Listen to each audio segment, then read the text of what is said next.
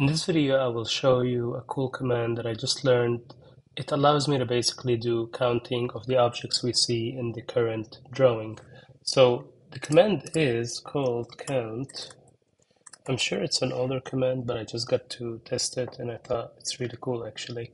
So I'm going to type count, we're going to hit return, and then it's going to ask us to specify the first corner point of the count area. So I'm just going to select this floor plan that I created before, and then it's asking to select the target objects. For now, I'm just going to hit return. Okay, and then it will show me a list of all the blocks that are within the selected area that I drew earlier. Okay, and you can see here it's showing, for example, I will focus mainly on the door Imperial, and you can see it actually highlights. If we look at the dishwasher, it's highlighting it, and then the equipment, the hood, is showing it here. Okay, so this is pretty cool. This is the bed. We're looking at the plan view, calicking. I made these blocks before, and that's how I named them. So anyway, let's focus on the doors. So let's say we want to create a table with this information, okay? We're going to hit the button create table, and then it will ask us what are the objects or the blocks that we would like to include within this table. So what I will do is I will actually select the door Imperial, and obviously they're highlighted, and then I can hit insert, and then you will see that there's a table attached to the cursor. It's actually not visible, you might not see it, but if I zoom in, you will be able to see it. There's a table right here, and then it's giving us a breakdown of the item name, and then it's basically noting the open direction. So there's 3 doors that are open in 45 degrees, and then 7 doors total open in 90 degrees. So I'll place it somewhere here. All right, and then I will zoom into it, and then you will see that these numbers are actually, like this text within this table is actually part of a field. And if you're not familiar with fields in AutoCAD, I'd recommend you look into it. I don't think I talked about it before, but anyway, it's just something worth checking on. So after I created this, obviously I did the count, I did the table. So what I will do is I'll actually close this for now, and I will close this.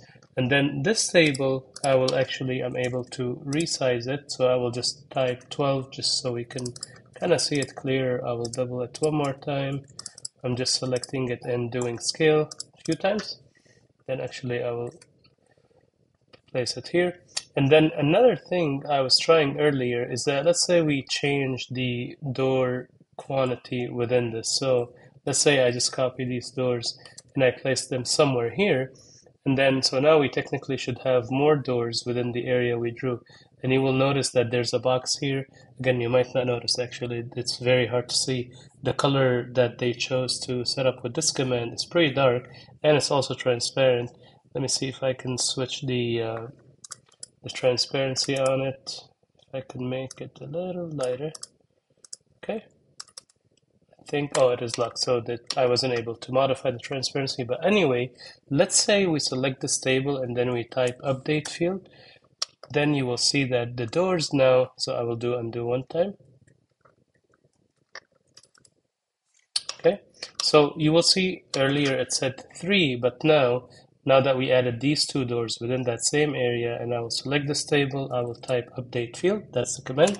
It will switch the value from 3 to 5. So even though that the quantity changed of the blocks within this selected area, it's actually automatically tracking it within this view, and it's updating the table. So I think you can do a ton of work basically using this command and using the table, and be able to easily pull quantity of objects as long as they are blocks, and also that you are using the same block name. If you have multiple, like let's say if each door was a different block with a different name, then this method wouldn't work. So that's pretty much it for this video. Let me know if you have any questions.